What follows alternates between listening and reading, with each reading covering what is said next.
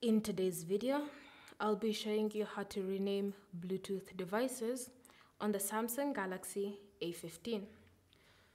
So first, you want to make sure that your phone is connected to that Bluetooth device.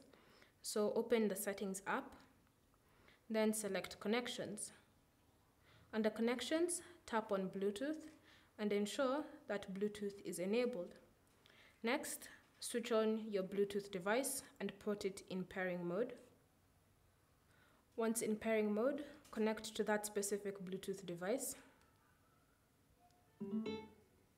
And once connected, what you want to do is tap on the settings icon that appears next to the Bluetooth device. Then select the option Rename. Enter in the new name of the Bluetooth device. And once you've entered in the new name, just select Rename. So now, whenever you're looking for that specific Bluetooth device, you can just search for the new name. Thank you for watching. If you have any questions or comments, leave them down below and we'll get back to you.